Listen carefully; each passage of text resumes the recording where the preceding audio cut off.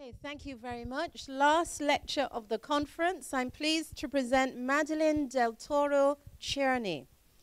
She is an anthropology and ethnolograph. Sorry, start again.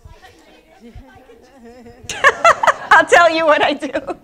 Anthropology and ethnography professor at Stony Brook University. Madeline, can I call you Madeline? Sure. Thank you. Specializes in social anthropology, cultural identity, and ethnographic immigration with immigration or imagination. Sorry. I can just tell you. Okay, what Thank I do. Thank you. Big round of applause for Madeline. I think you got that blurb from the Stony Brook website, so I'll personalize that a little bit more so we don't have all those isms. Okay, I'm from the States, from New York. I have a Hispanic background, Puerto Rico and Honduras, and I studied anthropology in school, the study of humans, and I concentrated on Latin American studies because of my own personal heritage and because of my interest in my past, as well as immigration issues within New York. I went to Stony Brook University for undergrad. I did my graduate studies at New York University, and I conducted their studies there with Mexican immigrants in New York City and their issues of identity. We've talked about these issues throughout this conference as well. This paper that my current study now is in Costa Rica. I work with the Bribri indigenous community in Costa Rica. I did the first study abroad program at Stony Brook University this past January, and I brought a group of 20 American undergrad students to the field site in this indigenous community that I'm going to tell you about.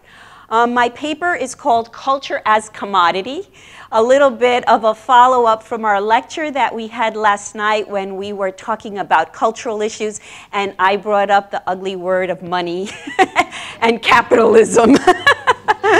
Yeah, it's all me. Okay, so what this paper explores this issue. How do you compromise living in a capitalist society, and how do you become authentic in your culture? Okay, so the Bribri indigenous community has a culture, but culture I'm using a little different. I'll define it here in a sense of the identity of a group of people. Old world anthropology, right? Culture, what people believe in, what are their values, their belief system, other than just cultural arts as dance or performance or something like this. They do have that as well. Okay, so this paper explores this creative use of the culture as a use of a commodity means, as a product.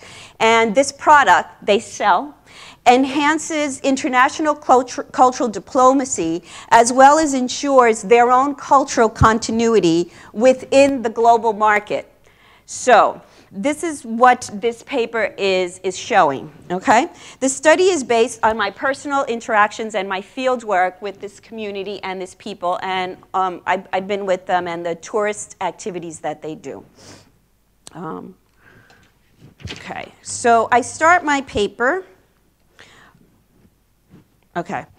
with this quote from Karl Marx. The private property of the worker in his means of production is the foundation of small-scale industry, and small-scale industry is a necessary condition for the development of social production and a free individuality of the worker himself. So I use this quote as the running theme throughout the paper that kind of ties this culture, the indigenous person, to their means of production, because they are their own creative use of their culture. There is no intermediary. They are the creators from their traditions and from their ancestral past, and they know their culture, they know who they are, this is their identity. And in these ecotourism ventures, they sort of display this within their own lands. They live on reservation lands, and the land is kind of the cohesive or the time point of all of this, because as this quote points out, the private property of the worker in his means of production. So since they have self-ownership, since they have ownership and it's theirs, the profit goes straight back to them. There's no middleman. So it's this kind of equilateral relationship. So negotiation, they negotiate their culture, yes they do, and they do it as a means for survival. But the survival goes just beyond self-survival. It's economic survival, cultural survival, because they propagate their culture, and the environment. The environment is actually a very essential aspect to all of this, being that it is tied in their land, and being especially the place where they are. They are in the rainforest, in the few remaining rainforests in Central America. In the paper, I argue about the word authenticity, what that really means. Because perhaps some people might see this and they'll say, whoa, you know, they're selling themselves or something like this. You know, what's authentically here? So what is authentic? You know, what does it mean to be authentic or to be real? In this, what I think authenticity is authenticity is something that takes place in the present, in the current moment, and it gives people a sense of who they are through their own understanding of their tradition and heritage, not through an anthropologist telling them about their heritage or their culture. Indigenous culture is passed down through oral history, mainly, instead of written history. So oral traditions change over time. They basically remain true to ancestral origins and beginnings, but they evolve over time because it's oral. Because history for an indigenous community is living in the present. It's not just about the past, but it's about how the past is relived in the present. Indigenous time is called circular time. So it always comes around, it always comes back. In Western cultures, we are used to a mode of dates and linear time. Something happens here, then it happens, it evolves, it modernizes, it progresses. In indigenous culture, things, you know, life goes on and moves on, but these stories always become real when they're told to somebody. So if you're listening to a person's history like we are today, we're living it now. So it's not just the past, but it's the present, and it just evolves in this way. So authenticity is the moment, is the reality, is the present. So culture is a negotiation that gives the people a sense of identity and also into modern life. They live in the modern globalized world like all of us do, and just because they have been perhaps exoticized, because they are, you know, a culture that many outsiders consider unique or exotic or unique. Different, I guess is the word. So it's what they use their sense of their history and their traditions and their past because it's a tourist draw for people to come and see this. And they use it as authentically as they see fit. And they also, you know, you pay them for these tours, which is actually a very unique relationship between people of this type. So an anthropologist, typically when they go to study a culture, they do observatory observations. They kind of interact with the people and they just observe and talk to them. This is more an exchange value thing. So you come as a tourist. So it's not an anthropological relationship. It's a relationship between the tourist, the person giving the tour, and the commodity. And the commodity here, or the product, is the culture. In the paper, I'm not going to do the whole thing. I think Mark told me that the papers will be posted later on online, so if you want to go through the whole thing. The paper is a bit academic, so I don't want to get into all the authors that I quote and the bibliography.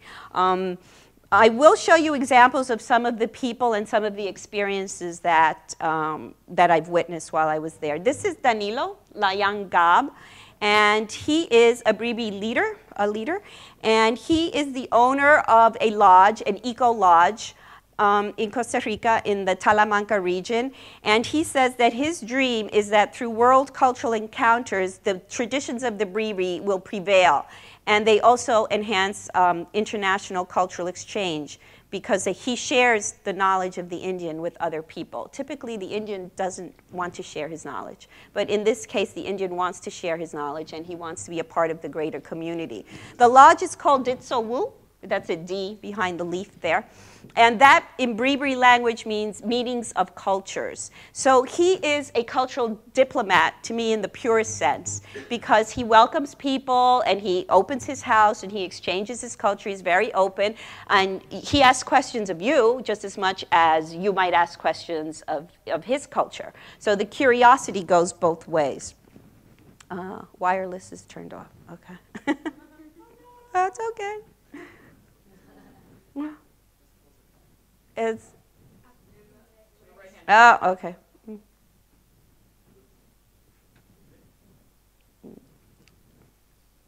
Is it the...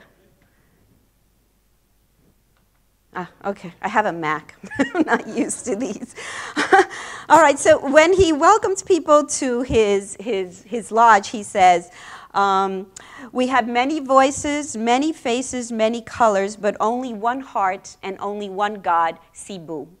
So if someone welcomes you in this way, I think it's a very gracious, welcoming effort. It's a diplomatic effort. One of the things that has impressed me in this conference is how gracious everyone is in their welcoming, and thank you very much for coming, and it's an honor to have you here. He spends much time welcoming people and honoring people, and to share this. He's the host, and he wants to share his life with you. But he also mentions, we only have one God, Cebu, right? So what if you were there and a person introduces themselves like this, just out of curiosity, what would be your initial reaction to that? Curious. Who is Cebu? But we only have one God, right? Okay, so yeah. Is it a contradiction, or, you know, what is going on here, right? Welcome, welcome, please come in. Here's our house. You know, we're all together. We have this, but we only have one God, Cebu. Okay, okay. So, all right. So what is going on here? So essentially, he is being gracious. He's welcoming everybody. But what he's saying is, you are all welcome here, but you are in Bribri country. So it's an assertion of culture, and it's assertion of a person and of who they are in a very diplomatic means. We hear a lot about Cebu throughout all of this. Native Americans in all of the Americas have been very Christianized, missionized because of the missionizing effort. So there's a lot of this religious undertone in everything that's done. You're always thanking God. In this case, you're always thanking Cebu. And so anyway, it goes on. And I'll talk a little bit about the religion, because that was, to me, a very curious phenomenon that happened here. I just want to give you the geography of where we are. Costa Rica. We're in Costa Rica. Has anyone ever been there? Oh, beautiful, right? Yeah. Okay, hot tourist destination. Everybody goes there. It's a beautiful, great place to be. I did my field work in a safe place as opposed to some people who go to dangerous areas, right? Okay, so it's the Talamanca Reservation is on the Caribbean seaside over here, and it's surrounded by the Cordillera, the mountain range of the Talamanca region. And the indigenous reservation, it's blown up. It's right here. It's very close to Panama and borders the Caribbean Sea, but it's a little inland. And they have this geographical space right here, which is their lands from ancestry and also now from, you know, politics. A little background on the Bribri. Anthropologists have, of course, been in this area. The kind of premier anthropologist is Alison Skinner, and he wrote this book in the 1920s. This is what the same people that actually these people are, you know, just a couple grandparents removed from the people that I was with. This is their living quarters, the Casa Cónica, the structure, the architectural structure. And there are some of the Bribri people that Alison Skinner, who was with, studied about, okay? This is what it looks like now. So it hasn't changed that much. This population here in this community is less than 100 people. And it's still a very isolated life. Those are new architectures on the side. The government has provided schools for the children there. That's kind of a tin roof and an open schoolhouse. They don't have hot water. They do have electricity. Obviously, there's no cell phone service and things like this. But you're tucked kind of in the rainforest area. It's really beautiful. It's mostly a pristine kind of quiet area. Okay. This I want to show you as an example of their politicking. Danilo, the Bribri leader, is also involved in the Bureau of Indigenous Affairs in the community there in Bribri. And he organized in August, this past August 2011, this Gran Feria Cultural Acuk. a gathering of the community, gathering of all the indigenous people in the area, and he brought them all into this kind of pasture area. Bienvenido, Spanish, welcome, English, Buari, Bribri, Jujacara, Cheep Cheep. There's different linguistic groups there. They're Cheep Cheep Bang people. And so the whole point was to get the indigenous community into this gathering field, which was kind of a celebration, a festival. We talked about festivals here. So this is a festival of indigenous culture. And they sold food and artifacts and things, but it was very small. It was the first effort. This is Danilo in the stage front there. And curiously, he also invited the local politicians. So the local politicians came as well. And again, it was this extreme diplomacy. Thank you so much for coming. We are so grateful. We're so welcome. You've done so much for our community. We are so grateful for you. Let me see if I can get this video going. De muchos de nosotros lo hemos hecho de corazón porque el tribunal merece un reconocimiento a nivel nacional, a nivel local, a nivel de todos los indígenas nuestros. El tribunal ha dado la libertad a todos nosotros. En este momento respiramos la vida libre gracias a ellos. Gracias a las elecciones libres en Costa Rica. Gracias a todos los indígenas que están inscritos en Costa Rica. Gracias al tribunal en estos momentos caminamos, soñamos libremente. Gracias a Dios que tenemos un tribunal con transparencia en este país. Y de hecho, todos están inscritos. Solamente nos queda Alto Telire para evacuarlo máximamente. Y vamos a hacer soñar a todos ellos porque todos tenemos que garantizar el libre ante las garantías sociales, porque la verdad es que tenemos que aceptar todas las libertades para tener el acceso al seguro, al INA, a los estudios.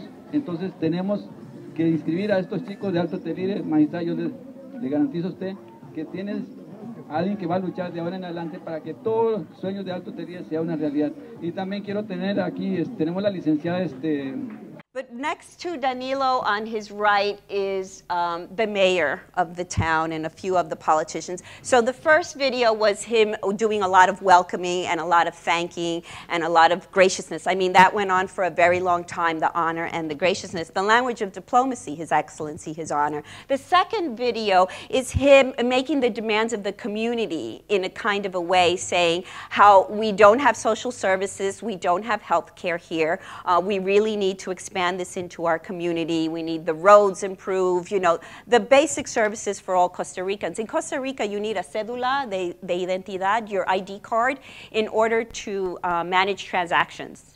For anything, you need this card. For the indigenous community, it's not that easy to obtain the card because a lot of them still don't speak Spanish, and they do have to go to the government offices. So Danilo, in his grassroots efforts, organizes a school bus to pick them up and take them to these offices and translate as best as possible. But he's bringing the politicians to the community to show this festival in this very honorable way, to eat the foods and the music and all of this, but also to make them aware of the difficulties. So it's a kind of a strategic effort because they had to travel. It's not easy to get here. It's very difficult to get here. They had to travel to get here and to see the conditions of the people and what is going on. So it was really an amazing effort at cultural and I would say political diplomacy. These are the Bribri attending the festival, listening to Danilo. Danilo would speak in Bribri as well as in Spanish. And here are 3 generations of women, of Bribri women, you know, trying to feel pride in who they are, feel pride in their community. The festival is kind of a pride festival, you know, this cultural festival of beginnings. It's interesting, too, that there's a huge family network. This is actually Danilo's brother and his son and the uncle and the aunt. And the you know, it's a huge family network that's all connected with this. And here is the commerce. They're selling, they do these carved gourds, these really interesting carved gourds, and they paint them and they sell them, and that's in the Bribri language. So the culture was diplomacy, cultural, political, as well as artistic, in a very, you know, unique kind of venue. A little bit of the history of North American economic policies in the area.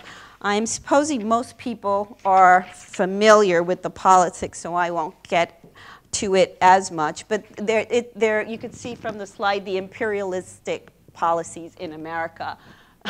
You know, as far as economy, NAFTA, North American Free Trade Agreement, in which most of the Latin American countries were kind of made banana republics because of monocropping exports. This is old news. No. Maybe read the paper because I don't want to get into this whole history and politics. But anyway, these are demonstrations because of it. What happened with this policy was it benefited the United States in a way because land was cleared in Latin America for these monocrops, for bananas, for coffees, for main productions, and then they were shipped at a price, they were exported at a price. But what was happening at the level in Latin America was the people were being pushed out of the lands in order to grow these plantations. The forests were being cut in order to have these plantations grow. And there was displacement, and there was poverty, and there was malnutrition in the country that was producing all these foods for the North. So obviously, Latin America has had a very contentious history con el norte, with its northern neighbors. And the landscape of Latin America is changing. It's becoming very socialist and nationalistic because of these prior policies. And Costa Rica is kind of the peacekeepers, the boundaries between it. This is Oscar Arias, a former president of Costa Rica, who established a peace accord in the area when there was the Contra movement and I won't get into the whole drug thing, but anyway, he did a peace accord in the area, and it wasn't looked upon that favorably in the North because he was promoting, you know, more of a socialist nationalist effort in the Latin American countries. Argo export in the environment. So as a result of this, of what happened in the country, the fields and the deforestation cleared a lot of the land. So in this one, I don't know if you could see, there's a little monkey on a barbed wire fence. So the animals have been displaced. There aren't that many monkeys because they need the cordillera. They need the continuity of the forest to jump from tree to tree. So if there's no tree, then you know there's no space. These are palm oil farms, and that's an example of a plantation that actually is one of the things that they export right now is palm oil. It's one of the Argo crops. There's a lot of cattle ranching that goes on there, which again clears the land, and they raise these cattle for what is known as the hamburger connection. The cattle are killed for meat to ship back to the United States. And those are bananas underneath there, bananas for export. This has been a part of the landscape, so it's obviously still there. The Bribri actually grow organic bananas, which are more sustainable than, say, clearing for like the United Fruit Company bananas. What's happened in Costa Rica's economy was these Argo exports were not stable. If there was a storm, a flood, or something happened, then you couldn't count on the product for sale. You couldn't export it. So the economy suffered. So in the 1980s, they started to come up with a new economic initiative, and it was tourism. And the big push there was for this nature-based tourism because they do have a large concentration of the rainforest, and they have a huge concentration of biodiversity. So the push was to do this nature-based tourism, and it was an extremely successful model. Many other countries follow this model on how to promote your country's wealth. But the country's wealth here is nature, the rainforests and the fields. These are some of the advertising examples. So what happened with this, an onslaught of tourism came to Costa Rica for this nature experience. And it's a curious phenomenon because the tourists that it attracts are people from first world countries who want this kind of explorer's adventure. You want to, experience nature at its purity, at its finest. And there is a lot of nature left, but there is a lot of deforestation as well. So with this grand push, the economy of Costa Rica boosted up. Mainstream tourism did actually very well. So the indigenous community in the area, the people that I'm telling you about, said, well, the country's doing so well. What if we do this? We can do this. Why can't we do this? So in 2000, Danilo built this house. This is Ditsowu. I don't know if you could see it. It's a huge natural structure. He just used all the trees from the area. It's tucked right in the forest. So like there's no windows or anything. But so everything is very sustainable, very green. It's pure green ecotourism, really, in its most natural state. They cook. This is the kitchen. It's all one big area. It's like a treehouse. So this is the kitchen, and that's a fogong. So they cook the old-fashioned way with an open fire. And he was able to employ some of the Bree community in this venture. It's a hotel. And the tourists come. But it's only a specific type of tourist that comes to this. It's a tourist that's interested in ecology, conservation efforts. Students typically come. Academics come who are studying the environment and the effects of environment on the community. These are some of what I call the entrepreneurs. They have a whole list of different tours that they do. So that's Danilo waving in his boat. He's very gracious. This is Ito. I'll talk to you about him a little bit. He does a rainforest tour. They're all in their lands. So, you know, it's the backyard. They have their homes, and it's the backyard because it's the rainforest, because it's where they live, that they just kind of take you, and then you go into the house and they give you a little lemonade, and that's el refresco, the refreshment, and it's very inexpensive. So it's not for your mainstream tourists, obviously, because it's a rugged place. This is Justo. He is in the Casa Cónica, and he does the storytelling, what I was telling you, the oral storytelling history, and they do a bonfire, and they kind of recreate the past atmosphere, and they tell you the myths of the Bree, how, the origin stories, the creation stories, how things came to be. Here is Juanito, I think, up there. He's actually in a government-provided houses. The government does provide these homes for them. Modern homes with plumbing and stuff. And he gives the coffee tour because he has a coffee plantation. It's also Panama. The connection goes into Panama. So this tour here takes you across the river into Panama, and you go to a waterfall. It's all indigenous property as well. And you swim in the waterfall, and they take you back. This is Petronila.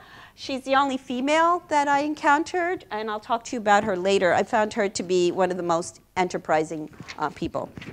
So the essence here is that they try to negotiate the sustainability of their economy. They don't charge a lot. They're not like corporations, right? It's a very simple relationship.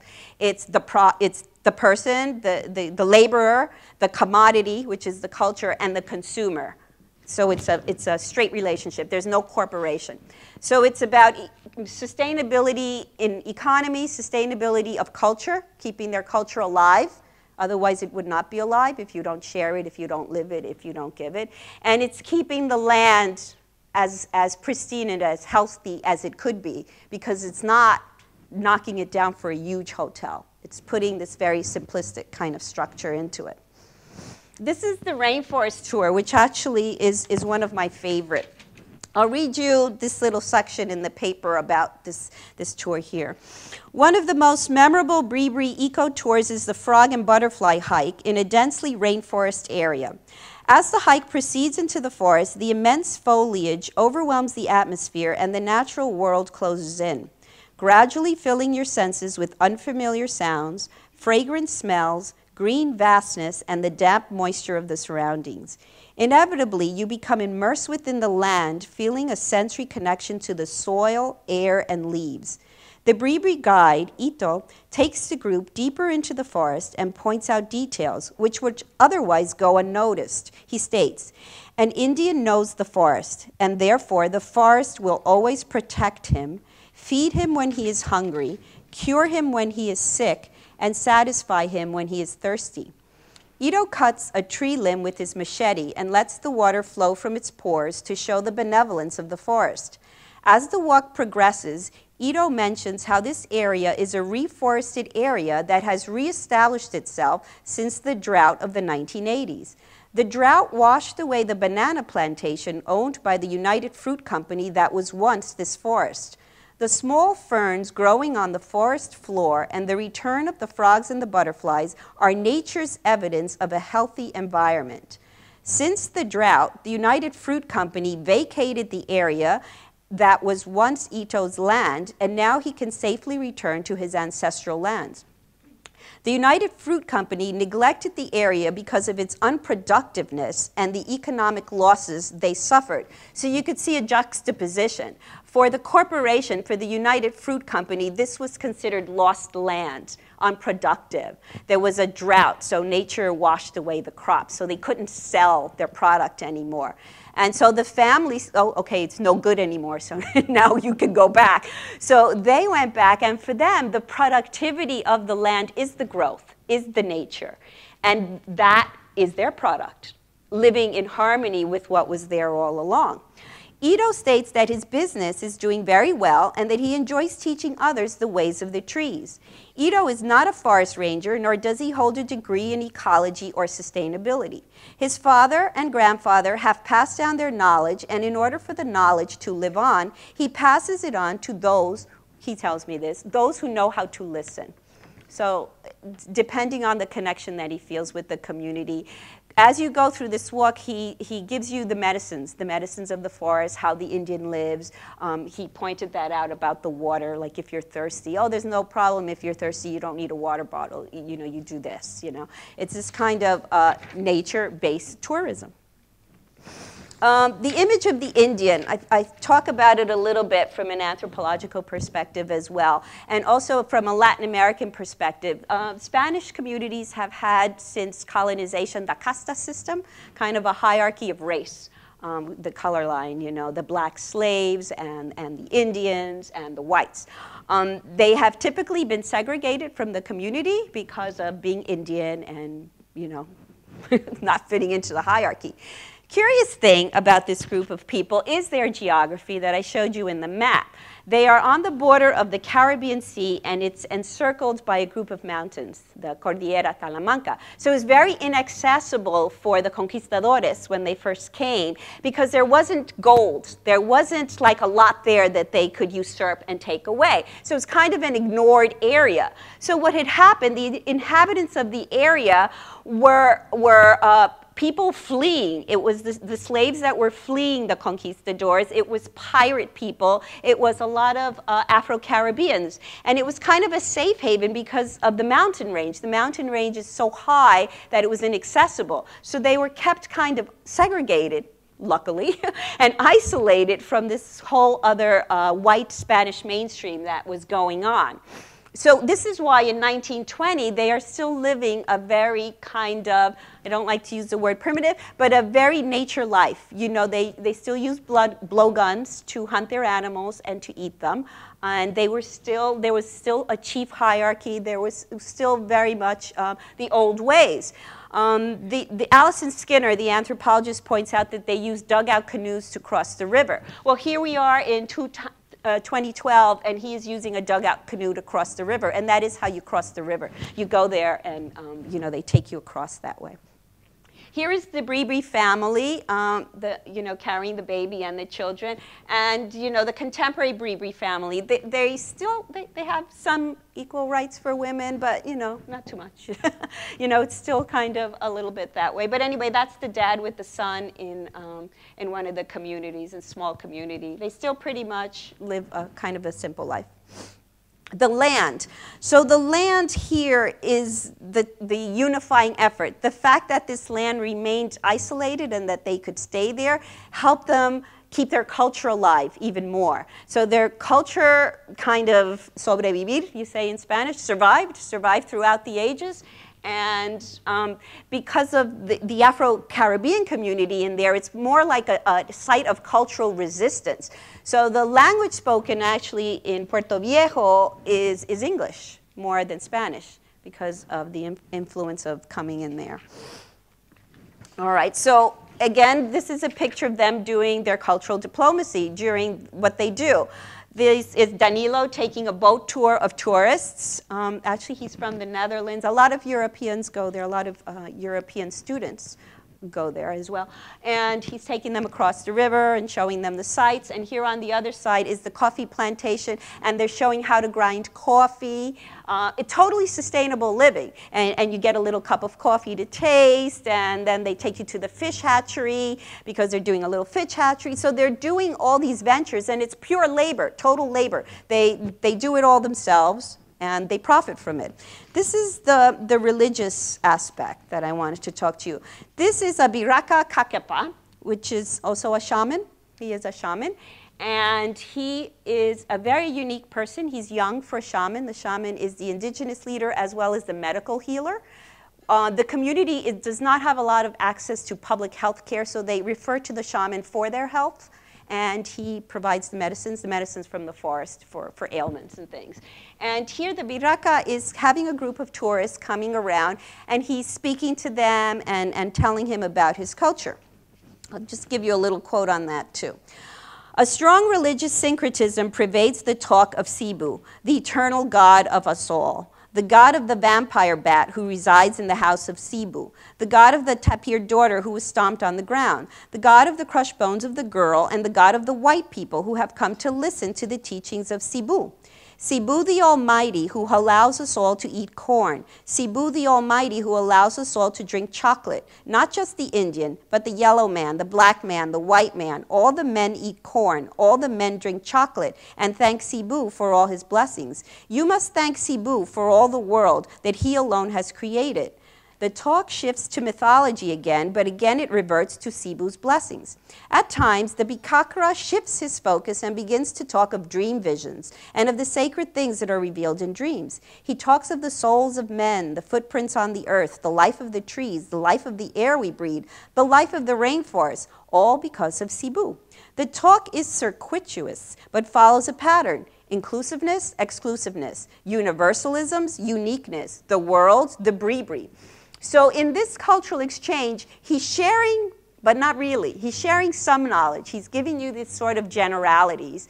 And you can kind of hear the Christianity and the missionizing, the Almighty, the God. But there's always the Cebu, and there's always the vampire. So there's always the sense of cultural uniqueness, cultural mythology, and a sense of self of who they are. But he doesn't share everything, as I said, including his name. The Bikakra is just a title, but it's not like a personal person. These are some museum objects by Skinner from the 20s that actually are still done there. Chicha jar is where you keep chicha, which is indigenous beer. Headdress they don't wear, but it is there. Some of these objects were considered sacred, and in the paper I speak about how in the past these sacred items still had to be purchased, but purchased through respect of the Bikakra's blessings. So the ties to religion goes to the objects as well. It's not just religious talk, but there are religious objects. Indigenous knowledge, while they show you how they manage their lives. This is a raft. They tie the raft together from trees. They actually untie it every time they cross the river, let the logs flow down the river, and every time you need another raft, you just put it together. High-intensive labor. There's a lot of labor going on. That's a display table of a lot of the medicines from the forest, a lot of the plant medicines. If you're curious, I can tell you about them, but I know we're pressed for time, so I won't go through each one and what its use is for. This is Petronila.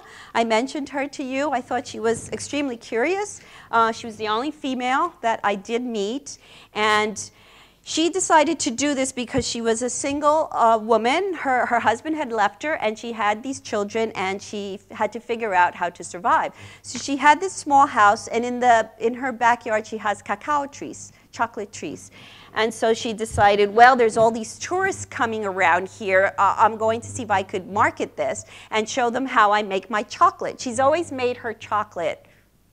It's just part of her traditions. Food is a great, people catcher. So what she did is she opens up her home. This is her home. And she goes through the bribri process on how to manufacture chocolate. She heats it up and does it. And she shows you. And then she sells you. She sells you the little bit of chocolate pieces.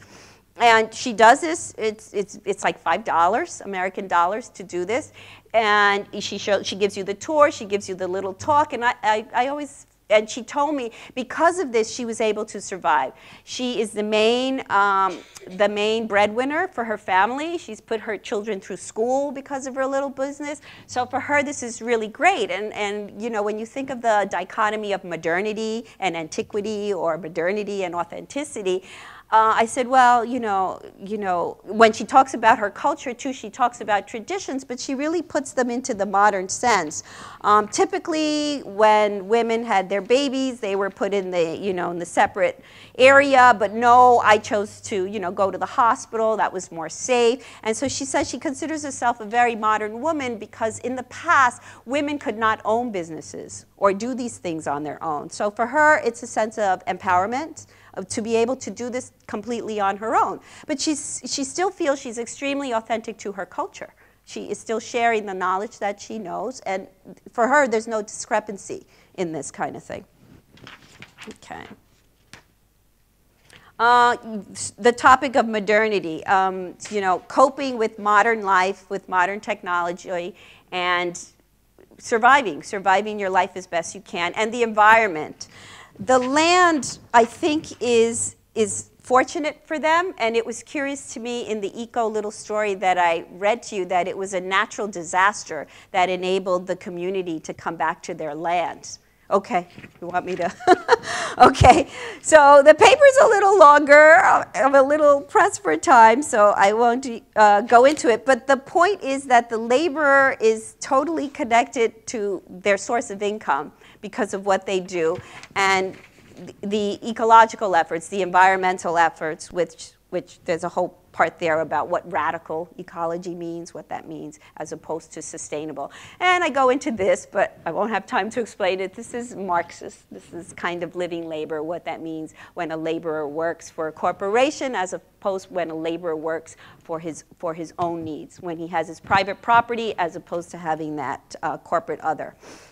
Labor, commodity, consumer. Again, this is Marxist terminology. This is capitalism, and how this form of pre-capitalism is kind of going on in the Bree community. Conclusions. I'll read my conclusion paragraph. And I know we have to run, catch a subway. Okay, in conclusion, this essay proposes that cultural authenticity is a harmonizing balance between dichotomous forces that are mutually contradictory as well as mutually complementary. The Bree modernist ethos of using their cultural traditions as a means of economic commodity is a poignant assertion of human dignity. Against all odds, this small community of indigenous laborers work with the world system in order to maintain and secure the future of their cultural existence. They are cultural diplomats in the most authentic sense, since they believe in an egalitarian ethics of a universalist human connection. It is impossible to return to a time that was, since we live in a time that is. Therefore, authenticity is a product of the current moment. In a globalized postmodern world, we must confront the challenges that lie ahead and consider humanist ethics within the scope of a mode of social production. And I know, that's it.